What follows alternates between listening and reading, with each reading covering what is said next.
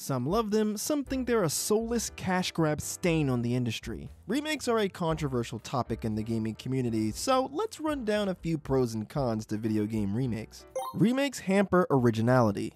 The most common negative I hear when it comes to remakes is that remakes aren't new. They're taking an old concept that already exists and just redoing it. There's nothing impressive or interesting about reusing old material. People are getting tired of seeing the same old things over and over again instead of something new. Staying stuck in the past prevents us from moving forward. Remakes allow for original twists on old ideas. While remakes are inherently unoriginal, it doesn't mean they can't add in their own twists to give you something new. The Resident Evil 1 remake adds crimson heads to the game. If you kill a zombie without blowing off its head or burning its corpse, it can come back to life later on as a much faster, stronger, and scarier crimson head. Blowing off a zombie's head is not super reliable in RE1 Remake, so that means your main way of stopping crimson heads is to burn the zombie's corpse. Fuel for your lighter being a limited resource then adds another element of strategy and fear to this already tense game. Kirby Superstar Ultra adds in a ton of in-game bonus content that wasn't in the original Kirby Superstar, like a brand new mode where you can play through the game as Meta Knight, a remixed challenge version of the Spring Breeze campaign, and far more difficult super bosses. Remakes make the original game less accessible. If a company already has a remake available on modern platforms, they may not even bother putting the older version up for download. You can't play the original 2D version of Kingdom Hearts Chain of Memories for the Game Boy Advance. The only version of the game that's readily available for online purchase is the 3D remake that's included in the Kingdom Hearts 1.5 collection. Persona 3 Portable got a remaster for modern platforms, but you still can't play the original Persona 3 or the FES update, which is very different from the portable version having tons of unique content unless you have a PS3 or you want to fish for an old PS2 copy. One thing I've even seen a few companies do is remove the older versions of a game once a remake or remaster comes out. We saw this with the Sonic Origins collection when Sega removed the classic Sonic games from digital storefronts, and also when Rockstar removed the older versions of the GTA games from many different online platforms to make way for their definitive trilogy. Some of these remakes have bugs and other problems, but even if these updated versions were the superior versions of the game, you shouldn't take down the originals because there's still plenty of people who would love to experience these games in their purest form. Remakes make games more accessible. Remakes can take an old game that had some issues and fix those problems to make the game more easy to get into. In the original Super Mario Bros. And Super Mario Bros. 2 USA, if you get a game over, you're going right back to the beginning of the game. That's just way too unforgiving. There's nothing more demoralizing than losing progress in a video game, so losing all of your progress is just soul crushing. Luckily, this was removed in the remakes of the games in the Super Mario All-Stars collection. One thing that I think that a lot of gamers take for granted is the amount of accessibility options that games have nowadays. There are people with disabilities like colorblindness that can make some things difficult to see in games. There are people with poor hearing. There are some people with arthritis or other issues that can make finger movements difficult. This is something that not a lot of gamers think about because a lot of hardcore gamers are able-bodied young people. But there are a ton of people out there who have difficulty playing older games because back then game developers were not as knowledgeable or as aware or as thoughtful of the physical complications that some people have. In recent years, games like the Dead Space remake have added so many accessibility options to help everyone from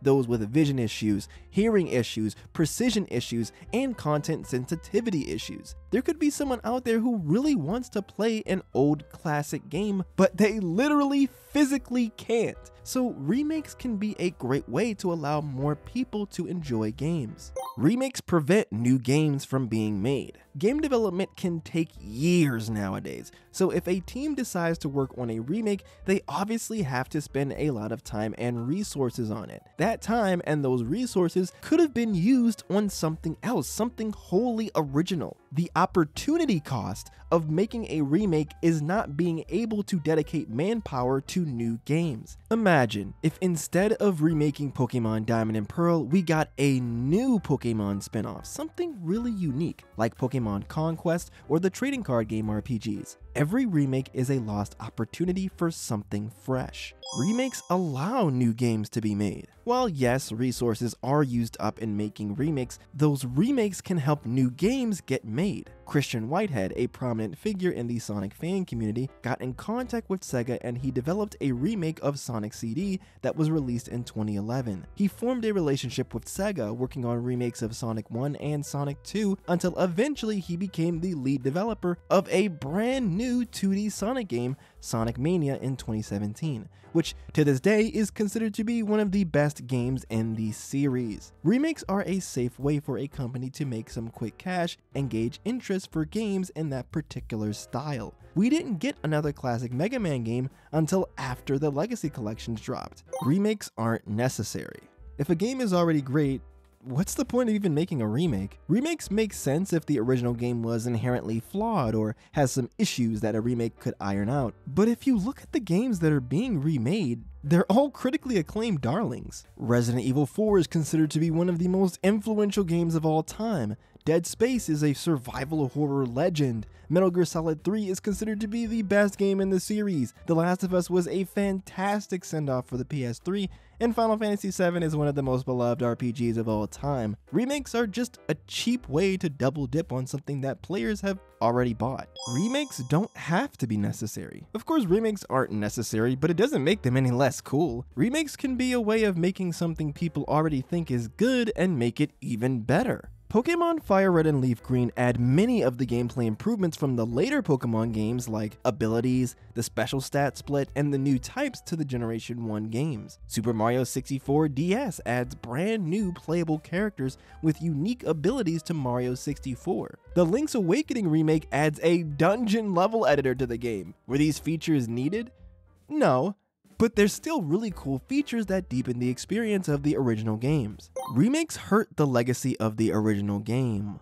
The existence of remakes can make the originals less remembered. When a kid looks up Crash Team Racing, the first result isn't the 1999 original, it's the 2019 remake. If I look up Resident Evil 3, I have to scroll down to the 5th result to get the original game. In cases where the original is considered to be better, having the remake be the face of the game's identity is an insult. People aren't gonna go digging to find the originals, meaning the remake will forever be how a game is known by the general public. Whenever I talk about Shadow of the Colossus, I have to make sure I add on the end there that I'm talking about the 2005 original and not the 2018 remake. Remakes further the legacy of the original game. Remakes bring attention back to the original game. Tons of people go back to play the original game once a remake is announced. There'll be comparison videos showing all of the nitpicky reasons why the outdated game from 2 decades ago has more personality than the new version. When's the last time you actually heard someone talk about Advance Wars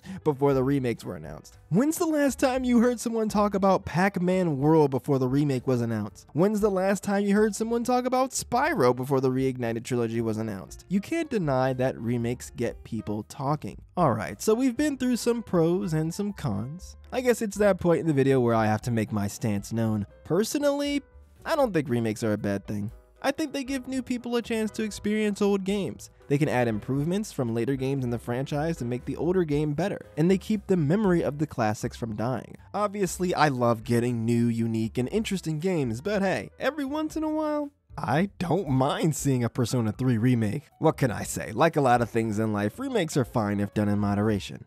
If it gets to the point where every other big release of the year is a remake, then, maybe things might have to calm down a little bit, but as things are right now, I think we're okay.